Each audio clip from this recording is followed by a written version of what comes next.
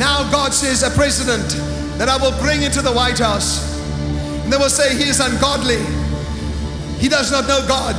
But even as Jesus disguised himself for the great feast, so I have disguised this man's heart. And when he comes to the White House, not only shall he be mine, but he shall pray as a man that has never prayed in the White House. Is anybody excited about this? That same man says the Spirit of God shall put his feet onto this platform, and God says they will say, how did this take place? Laws shall change.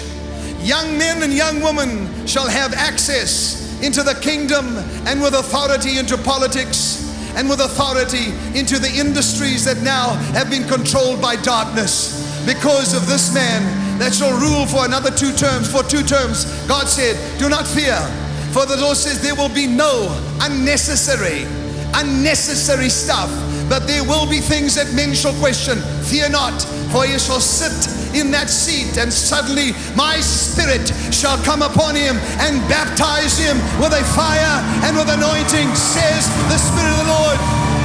Come on! No more war. No more war. No more war. No more war. No more war. No more war. No more war. No more. Come on. You listen to me.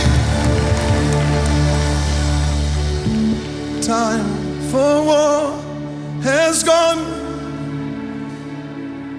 The time of war has gone.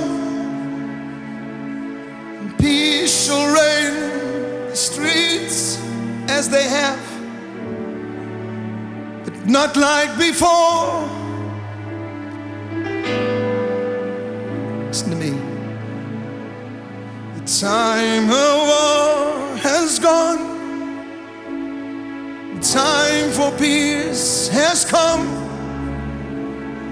And I will walk in your streets again.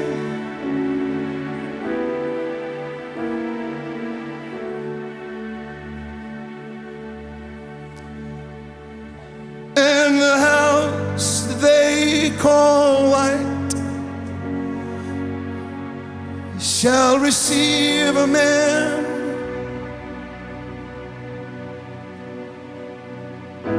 who stood in your night.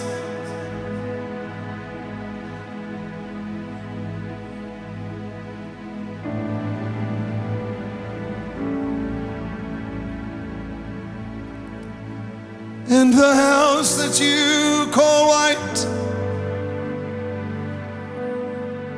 shall receive a man at night. Fought for you.